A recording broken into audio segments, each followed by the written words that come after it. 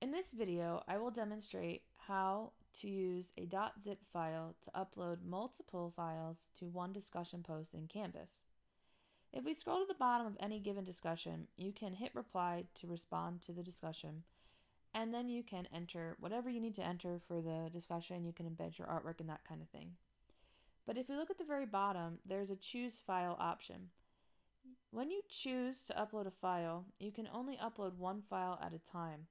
So you can upload either example.jpg or bike.jpg, but if I hold shift and I try to grab more than one at a time, it will not work. So using a .zip option is an alternate method for uploading multiple files to the same discussion post when you're limited to only being able to upload one. This would be an option to use if you wanted to, for this example here, for this creative practice, students have to upload their artwork, they have to post their finished design, they have to write a paragraph about their experience with the project, and they also need to provide all of their preliminary work, like any sketches they made, thumbnails, rough outlines of their project. All that preliminary stuff is important, but it's secondary to the finished project. And mostly your teacher's the one that wants to see that.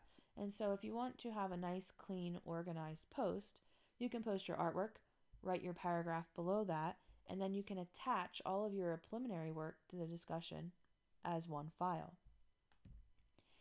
The process to make a zip file on a Mac is pretty easy. All you're going to do is create a folder, give that folder a name. So I'm going to call this my last name underscore black squares.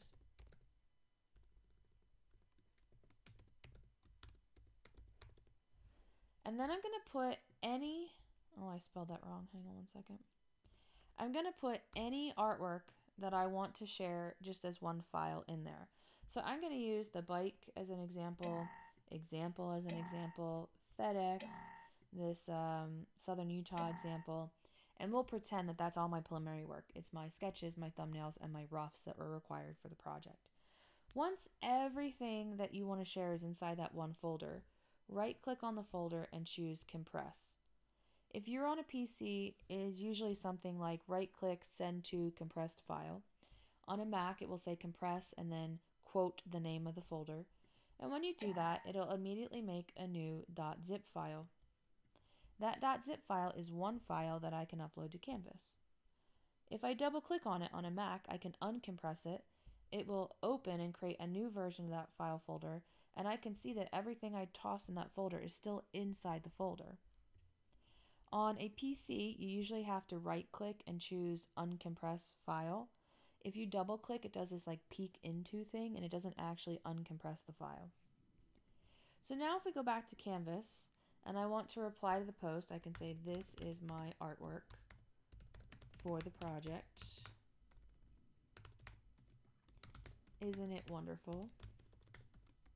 I can embed my artwork. So let's go to Google Drive for a second and let's actually embed some artwork. All of this is covered in a separate video.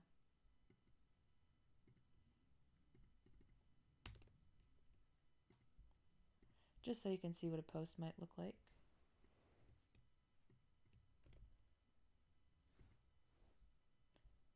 And then, instead of adding a bunch of images of my preliminary work, I can hit choose file, find wherever that .zip file is, so current underscore black squares, and hit open.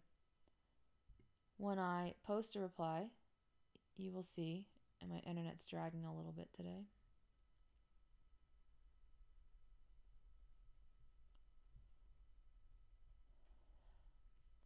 that now I have a post. I zoomed in by accident. I can write my paragraph explaining what I did for my project. I can embed a copy of my final design. And then as a secondary, kind of second level of organization, I can attach the file as a .zip. My teacher can click on it and download it. And then they can open it. And they'll be able to see all of my preliminary work in a nice organized way. This is only one option. I recommend it, but you can decide how you want to organize your posts on your own as long as they're neat and orderly and they're organized in a purposeful way.